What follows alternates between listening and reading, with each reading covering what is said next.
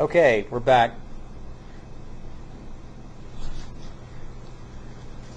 So there was a little bit of a discussion at the end of the last lesson that I kind of was messing up on trying to figure out. It was just some basic math, which is typical.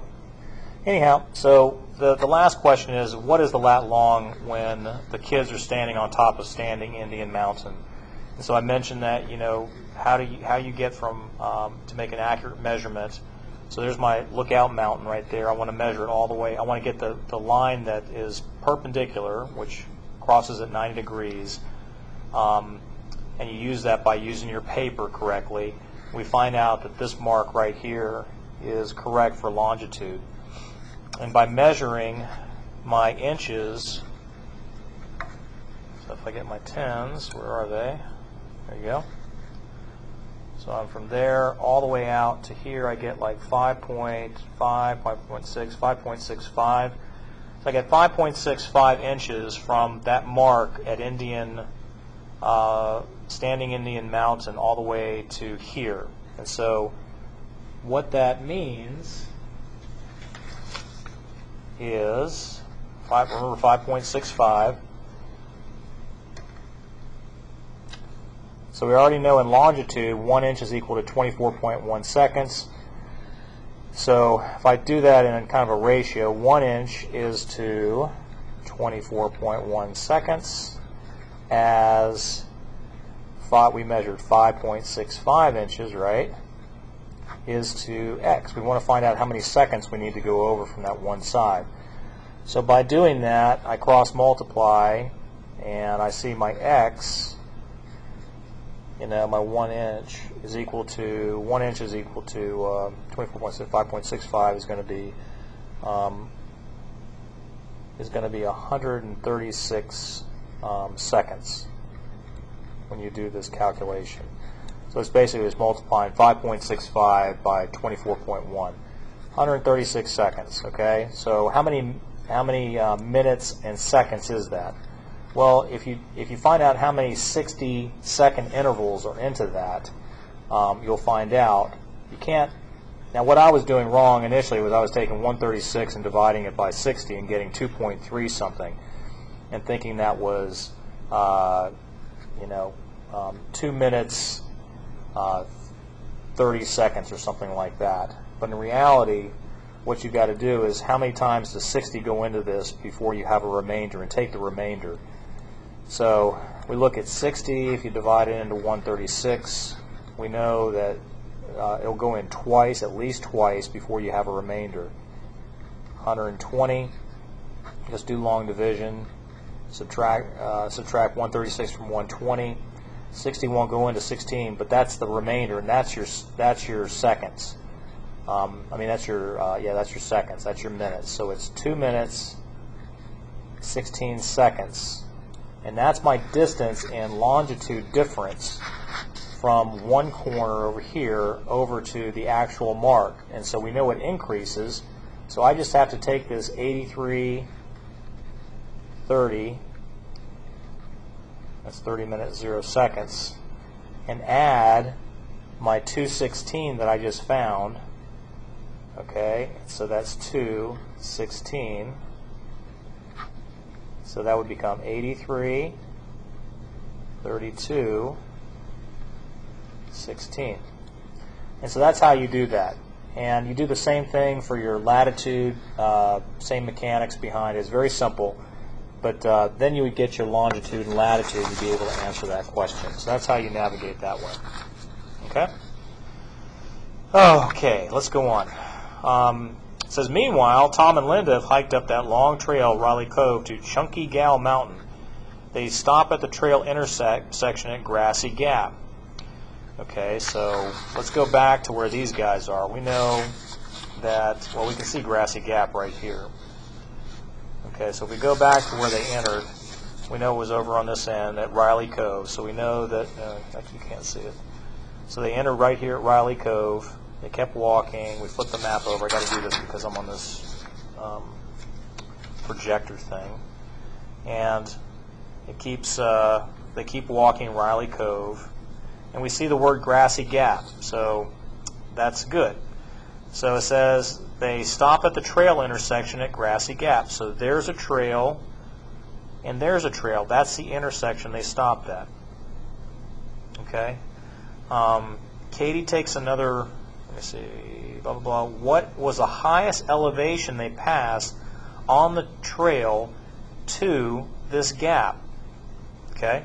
So they're moving upwards. If you look back, and you have to look and see, is there a higher elevation where they were? Actually, I'm going to have to unfold this because it's kind of right at the loop. Give me a second here. Probably getting a headache. Okay. Let's zoom in a little bit. Zoom in a little more. Okay, so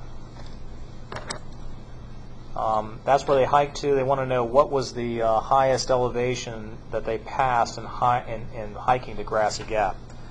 So when we look, they're coming up this cove from the road, and so they're going uphill. When you look at these measurements, like there's 3,800 feet. We go a little further. I can't find it. 38, blah, blah, blah, going that way. And then you've got 38, 38, 38. Then you got 4,000. So there's 4,000. So they're going uphill. So they're following. They get up to this location. They're still going up. It's very steep right here, you can see. And generally when they get to the top, this is the top because you can see, oh, come on.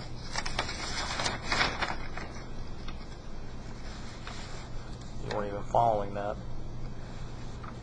So they're going uphill, going uphill, going uphill, and they get to the top here. This is the top of the mountain where these little circles are enclosed. They continue on, and they get to another kind of top right here. And this is probably the highest, kind of right in this area, this little knob thing right there, because they get to a top, and we've got to find out what that location is. So down here we see that this is 4,000. So that line right there. If we go up to the next one, we know they're 40-foot increments, so it's 200. So that's 4,200 feet. There's another 40 they go up. 4,240 is going to be right about there. Okay? And so then they go along this path, and it looks like they are going downhill at this point, but then they go up. But look, they hit this 4240. So that's around 4240, something, or maybe even higher. But that's the highest point on this ridge that they map. So you just got to read, kind of, and look and see how you're going uphill, uphill, uphill. The tops of mountains or tops of ridges are kind of these circular areas. That's where everything culminates, and that's how you navigate these things. Might have even gone higher. Let's see. Are they still going uphill here? Let's see. So they went through that area. Let's go down. Actually, it's higher than that. So that's 42, 4,042. They're still going up. So I'm sorry, that's higher than that. 42, 4,200. We know that this is going to be another 200 feet up. 44, maybe something like 44, 4440 maybe. Being that I have the answer sheets, let's see what they actually say for that one. As soon as I find this, what number was that? That was 27, yeah, 4440. So that's what we found. So that's how you find that elevation. All right, so we move on. Ooh, that's really big. Let's zoom it out a little bit. So we're down here.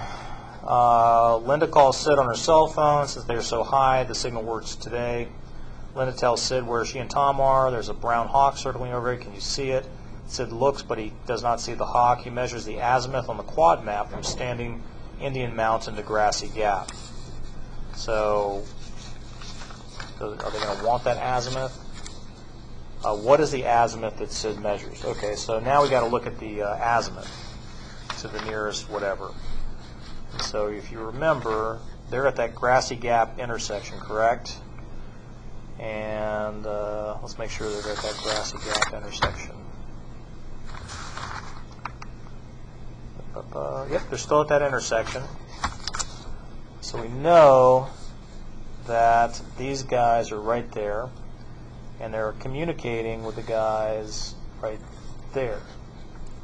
So we got Grassy Gap, and we've got this. My finger's on one, and they're on the other. They want to know, first of all, what azimuth does SID measure? Now I think SID is at standing. Is he at standing? I can't remember who's with who. Linda calls SID. Who's with where? Yeah, SID is on Indian Mountain. And so they want to know what the azimuth is over to where those guys are standing at Grassy Gap. So we take out our protractor, and again, the best way to do this is to take out a clean sheet, or just a sheet of paper to kind of get the angle correct. You don't have to be incredibly exact, but I'd measure from one side, so you can't see this, but I'm all the way over on one side, and I'm making it so the paper is right on that edge. Okay? So there's my line, and there's my Indian Gap right there. And I want to measure the Grassy Gap, so I'm going to place this like this. Okay? So it's right on top of that. And then I'll take my ruler, or we'll call it a scale because we're official, and I take it and so it intersects Grassy Gap and the little circle right down there. See that circle? Whoops. Right there. Take that, take Grassy Gap, that circle, and then I read what measurement I'm at. So it looks like these are in tenths. So that's 20, 19, 18, 17, about 16. So it's going to be 16 degrees moving up from 16 degrees moving up from the bottom portion. So if we were to draw this, just so everybody is reminded what that means, we measured that the azimuth, or just the measurement angle, was 16 degrees right here. Now remember, azimuth is going to be, it's measured from the north and south direction. So it's measured this way and up this way, and then up this way, and then down this way. That's north, south, east, and west. And we've got this 16 degrees. So our azimuth has got to read north something west. We know we're northwest, but we don't want that 16 degrees. Remember, this is 0 to 90. We want this thing right in here. That's our angle. We want, what is this angle right here? Okay? And so we just take 90 and subtract 16 to give us what this angle is. So 90 minus 16, and if you do that, that becomes, was that 74? Yeah, 74 degrees. And so it would be north 74 degrees west. That's the azimuth that they're looking at from Lookout Mountain to that Grassy Gap. So that's how you do that. So you got to be able to maneuver and use these azimuth things, and they penalize you. I mean, you got to be accurate in the way that you put your protractor down and be as close as you can to it, because they take points off if you're not within a range of things. So they're looking for kind of knowing where it is, but just don't do a general, I know this, kind of being 76, 77, something like that. Do it as accurately as you can. Okay. Go through all this just because I'm exhausted.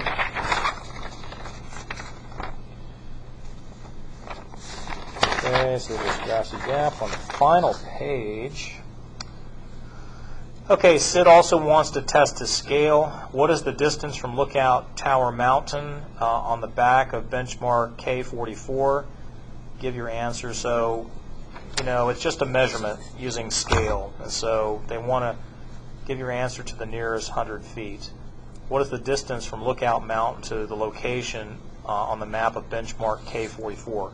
Well, the first thing is you got to find out what in the world is a benchmark and what is K44. And so if we look at Lookout Mountain, there's Lookout Mountain right there. It's going to be somewhere in this vicinity, but somewhere close to where Sid is, because he's close by. A benchmark is just an elevation reading to the nearest foot, and they've got names for them. K44 refers to something within the state of North Carolina. And the way they do it is they have a little X mark or a little cross, and you can see it right there. So BM is benchmark. Not to be confused with another BM. So K44, 43, 41. So we've got the actual elevation there. So he wants to know what's the distance in feet to the nearest 100. So I would just take out my scale again, because we're always doing this. We know 1 inch is equal to 2,000 feet. And I would measure from one to the other. I get 2.2 something, 2.38 maybe, 2.38. I just multiply 2.38 by 2,000, and in doing so,